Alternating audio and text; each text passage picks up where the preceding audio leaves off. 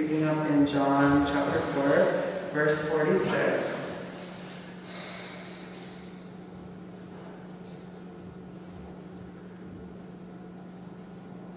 And I'm using the NASB translation. Therefore, he came again to Cana of Galilee, where he had made the water into wine. And there was a royal official whose son was sick in Capernaum. When he heard that Jesus had come from Judea into Galilee, he went to him and asked him to come down and heal his son, for he was at the point of death. Then Jesus said to him, "Unless you people see signs and wonders, you simply will not believe." The royal official said to him, "Sir, come down before my child dies." Jesus said to him, "Go, your son is alive." The man believed the word that Jesus spoke to him and went home. And as he was now going down, his slaves met him, saying that his son was alive. So he inquired to them at what time of the hour when he began to get better. Then they said to him, "Yesterday at the 7th hour," which is 1 p.m., the fever left him. So the father knew that it was at that hour in which Jesus said it to him, "Your son is alive." And he himself believed, and his entire household. This is again a second sign that Jesus performed when he had come from Judea into Galilee. So now talking about this miracle, is there anything in this passage that you can identify with or reminds you of something in your own life or any way that this miracle applies to you?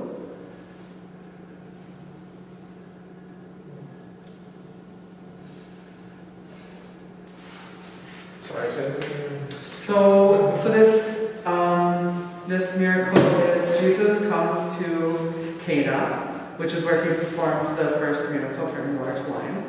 And a royal official or a nobleman heard that Jesus was coming. So he walked all the way from his town, which was 15 to 20 miles away. So that would take between 2.5 to 7 hours to walk. And he walked to Jesus and he said, "Can you please come with me and heal my son?" And then Jesus says, "Unless you people see signs and wonders, you simply will not believe." And he says, "Please come with me and heal my son." And then Jesus said, "Go, your son is alive." And then the nobleman goes back to his home, and on his way, his slaves, or his, I think it's his slaves, his slaves met him on the road and said that his son is better. And that he got better at 1 o'clock, and that was the same time that Jesus said, "Your son is well." So then he believes. So my question is there any part of this story that reminds you of something in your own life, or something that it speaks to you or you identify with?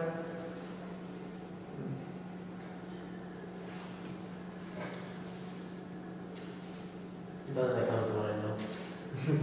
What's that? Nothing that comes to mind, no. Yeah, there's nothing like specifically, but I think I do really like that story because it's all about trust. It wasn't.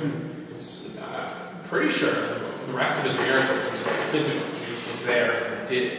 Yeah. It was so much more because it was like the second he spoke, decided, right, and that the noble or whatever like believed. It's like okay, right, that's all he needed. He didn't need to see physical proof right then and there. He knew it. Yeah. This whole time he's saying, "Please come with me, please come with me."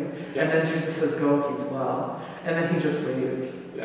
He doesn't are you sure? Yeah. Like, maybe like going to the doctor and asking for medicine. Yeah. It's like, "Oh no, you're good." Yeah. I came here for medicine. Yeah. Granted, you have to walk all the way back for his son, but it was worth it.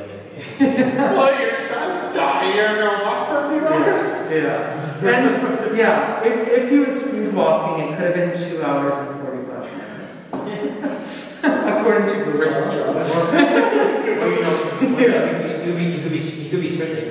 Yeah, so that would be even faster. Yeah, exactly. And then it's something to even just say that he walked, because if he was a nobleman, he probably would have had like horses. Oh, true. Yeah. So like he was desperate enough and willing to. There's no nobleman. As a nobleman, would he have been Roman? Probably. Yeah, a royal official. So. Okay. That sounds like government. Which Or royal, yeah. So that would have been of the Roman government. So not even a Jew. Yeah. Just like the Samaritan woman. Yeah. It's different, right? Yeah. Yeah, so something that this miracle that made me think about was like, what is the purpose of miracles? Like, why are miracles so prevalent in the Bible? And what is the purpose of a miracle? So I looked in John for other places where it mentions miracles. And in John chapter 2, 23 and 25, Jesus is performing signs and miracles at Passover in Jerusalem. And it says that he didn't want to stay there because he knew the people there. And I was kind of thinking maybe Jesus knew that his ministry wouldn't be as fruitful if it was in Jerusalem based on who those people were. Or if they were only believing him just because he was doing signs and wonders, maybe they had a more shallow faith or something like that Jesus knew. So he ends up leaving Judea. Judea is the south of Israel, that's where Jerusalem is. He leaves Judea and goes north toward Galilee, and he takes that way through Samaria, which Cindy covered. On the way through Samaria, that's when he sees the woman at the well. And it says that the Galileans accepted him. He was seen as a prophet, and they had heard about the miracles that he had been doing in Judea. And something that Jesus mentions in that part as well is that in John chapter 2, is that a prophet isn't honored in his own country. And that the Galileans only welcomed him because of the signs they saw him do in Jerusalem at Passover, because those Galileans also went to Jerusalem for Passover, because a lot of people would do a pilgrimage at that time. And the words in John chapter 2 kind of echo the same thing that's happening now. In this miracle, Jesus says, "You won't believe unless I do miracles." And it kind of sets a tone in both John chapter 2 and John chapter 4 that Jesus is disappointed that people need to see signs and miracles in order to believe his word and believe who he is. But he still does it anyway. He still condescends to our level and shows us things in ways we can understand, in ways we can see. And yeah, it just kind of made me think about how Jesus seeks those who have faith and hope in his words without needing signs and miracles. And so the purpose of biblical miracles seems to point to the authority of the person who performed them, or to show like a spiritual confirmation that God is working through this person. Working through that individual so that those who saw the miracles would believe them for what they're saying and believe the God who sent them. And this allowed Jesus and his disciples and apostles to reach multitudes and multitudes of people.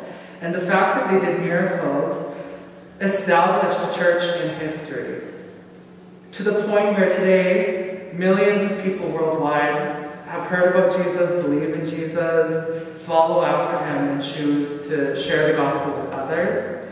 And that's kind of what I was thinking. And then on another note of what the miracle kind of spoke to me, is I felt like kind of speaking to me about my own faith. I kind of was thinking, like, do I have the faith to go walk 7 hours for anything?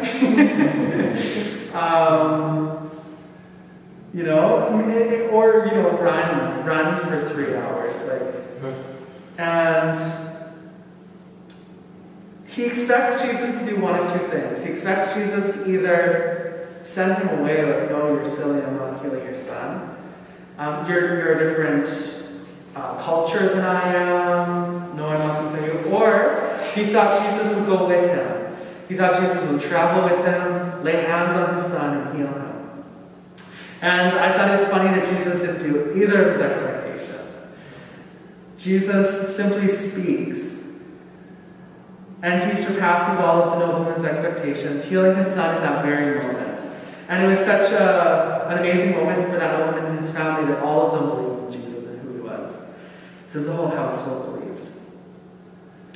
And that just kind of spoke to me too, because in my own life I have expectations of how I think God is going to move, how I think he'll deal with the situation, and reading this verse just reminded me how much bigger God is than my expectations and how much bigger God is than any of my problems. And then so that kind of made me think about, because I was thinking about my faith with all that, I was also thinking about prayer and my own will in prayer. Like, what is the right thing to pray for? Because 1 John 5:14 came to mind, and that's the verse that says, "This is the confidence we have in approaching God, that if we ask anything according to his will, he hears us." And then I also thought about Matthew 6:9 and 13, which is the Lord's Prayer. It says, "Our Father who is in heaven, hallowed be your name. Your kingdom come, your will be done, on earth as it is in heaven." And Luke 22:42 says, this is Jesus speaking, "Father, if you are willing, remove this cup from me. Yet not my will, but yours be done." So this idea of miracles and this idea of my faith, I felt like this verse, or this passage of scripture was kind of speaking to my heart about praying that God's will is done in my life and praying that my will aligns with what God's will is. And I heard that a lot growing up, like, the Lord's Prayer, your will be done on earth as in heaven, and praying that when Jesus says that how he prays that Christians and believers are one, just as he and the Father are one. And that unity and that unity over a same will, I was just kind of thinking about that. And it's kind of a vague thing to say, to pray that my will becomes God's will, or that I'm transformed into God's image, because that's the prayer that I do kind of often. I pray that God transforms me into his image, and that I am who he has called me to be. And I've kind of heard from friends and heard from family who are going through troubles or going through transitionary periods in their life. And they say things like, I don't know if it's God's will that I take this job. Or I don't know if it's God's will that I stay in this relationship. Or I don't know if it's God's will that I break up in this relationship. Or I don't know if it's God's will that I move to this place. And they're taking really specific choices in their life. And they're saying, what is God's will in that choice? And kind of like a caricature of that is like, what would Jesus do? But would Jesus accept a job as a car salesman? Would Jesus be a politician? Would Jesus be a custodian? Would Jesus be a celebrity? Would Jesus be a doctor? Would he be a pharmacist? Would he be a receptionist? Would he be a nurse, or a high school teacher, or a web developer? Would he move to Winnipeg, or would he stay in Regina? Or would he move to Alberta or Germany? Would he stay in a relationship, or would he break it off? Would he get married and settle down, or would he stay single? Would he have kids? Would he have hobbies, or would he work nonstop? All of these questions are obviously rhetorical, because we know that Jesus was a carpenter by trade. We know that he didn't get married, that he didn't run for office, and that he didn't have children, and he didn't move to British Columbia. And the thing is, when you say, what would Jesus do, is you aren't Jesus. I'm not Jesus. We're not Jesus. So to say that, what would Jesus do in these scenarios is kind of a vague, I think it's kind of mixing things up a little bit. Because God has a unique call in all of our lives. All of us, He has placed a call on our life to rise to. And sometimes it's hard to know what that is. Sometimes it takes searching. Because God doesn't always speak audibly, like you can hear His voice in a scenario. He doesn't always make a decision clear for us. But I think God has blessed us with the ability to choose. That we have the ability to be who we are and to decide what we do. That we can make plans and carry them out. He's given us the ability to decide how we treat others, how we treat our families, how we treat ourselves, and how to treat those who hate us. Proverbs 16:9 says that the mind of a person plans his way, but the Lord directs his steps. So I think it's important to also remember back in Genesis 1, when God is creating humankind, He said that He created us in His image, and that we are to be stewards of His creation, to take care of the earth, to fill the earth and subdue it, to rule over the fish in the sea, the birds in the sky, and over every living creature on the ground. So we are God's noblemen here on earth. We're His royal ambassadors to the earth, to be His representatives and to govern and to rule over the earth that He created for us. So we are to be that light on the hill, to be the salt in the earth. So instead of telling you like specific things like, oh, you should do this job, or oh, you should break up, or those things, we can still look to the Bible for answers and how we can live our lives and what kind of choices are the right choices to make. 1 Thessalonians 5:16-18 says, "Rejoice always, pray without ceasing, in everything give thanks, for this is the will of God for you in Christ Jesus." And Micah 6:8 says, "He has shown you, O mortal, what is good. And what does the Lord require of you? To act justly, to love mercy, and to walk humbly with your God." Colossians 3:12-17 says, "Therefore, as God's chosen people, holy and dearly loved, clothe yourself with compassion, kindness, humility, gentleness, and patience. Bear with each other, and forgive one another, if any of you has a grievance against someone. Forgive as the Lord forgave you, and over all these virtues put on love, which binds them all together in unity. Let the peace of Christ rule in your hearts, since as members of one body you were called to peace, and be thankful. Let the message of Christ dwell among you richly, as you teach and admonish one another with all wisdom through psalms, hymns, and songs from the Spirit, singing to God with gratitude in your hearts.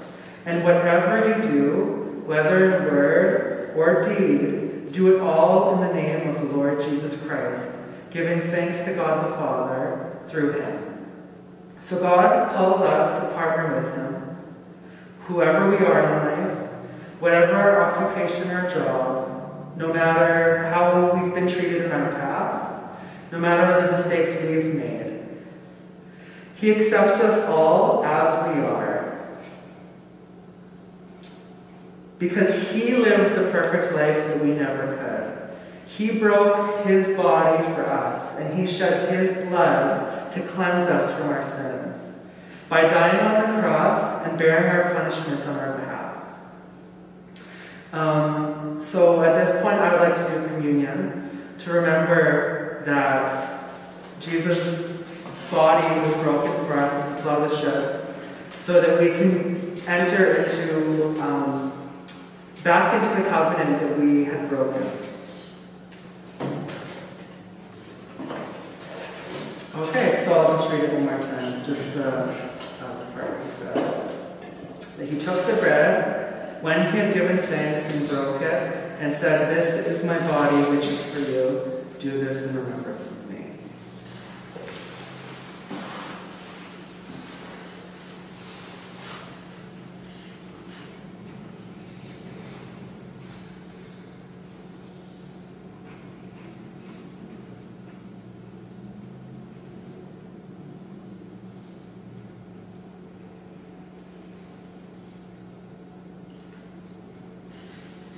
And in the same way also, he took the cup after supper, saying, "This cup is the new covenant in my blood.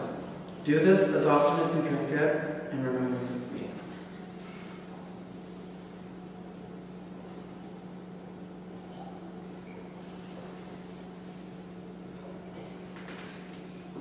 For as often as you eat this bread and drink this cup, you proclaim the Lord's death until he comes.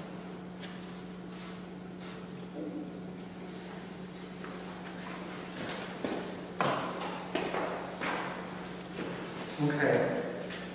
So, our call as Christians is to respond to Jesus' call. To believe in God and to follow his commands. He made a covenant with us through Adam, through Abraham, and through Moses. A covenant that we couldn't fulfill on our own. But Jesus came, and he completely fulfilled that covenant for us. He fulfilled the whole law, and he satisfied the requirements of that covenant. And he brought us a new covenant in his blood. Jesus fulfills the sign of the Lamb at Passover, whose blood was painted on the doorways, as a sign that the judgment would pass over their homes. He offers us salvation by redeeming us so that we won't be judged according to our sin. But he has brought us back into covenant relationship with him. So in order to be accepted into the new covenant, we participate in covenant relationship with God that Jesus welcomes us into. And if you're wanting to read more on that, you can read Romans chapter 10, verses 9 and 10, James chapter 2, 1 John chapter 1, and Ephesians 2, 1 and 10. And that is everything that I have for my study. What was the verse you had before?